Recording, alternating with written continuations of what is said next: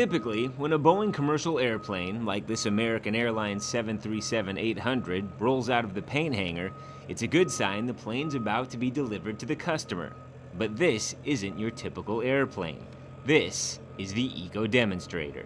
The ecoDemonstrator is a technology demonstrator that we're using to test cutting-edge technologies that will hopefully reduce our carbon footprint, lower our fuel burn, lower our emissions, and also reduce our community noise impact. The ecoDemonstrator program is a partnership between Boeing and American Airlines. The airline is letting a number of Boeing teams temporarily outfit the plane with an array of experimental equipment, all aimed at improving the environment. It's no longer a drawing, they have an actual part, and it's no longer a concept, their parts being installed on an airplane.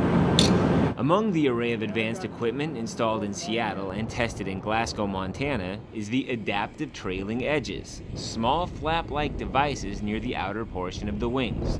It gives us additional lift at takeoff, so we can use that to either be quieter, we can either take off with more weight, and then at cruise, the same device moves to a different position that'll actually improve the performance during cruise and actually reduce drag so we can get better fuel burn.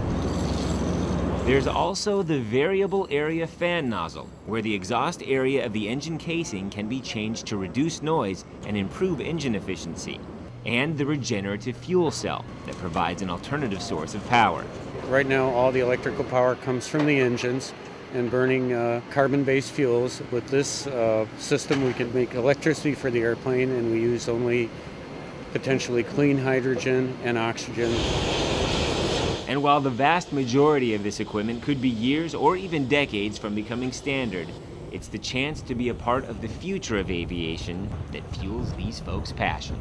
It really helps us to understand what we need to do to bring this technology forward in the future and make it work in an airplane. Trying to put together a system like this has been a real challenge, but it's really exciting.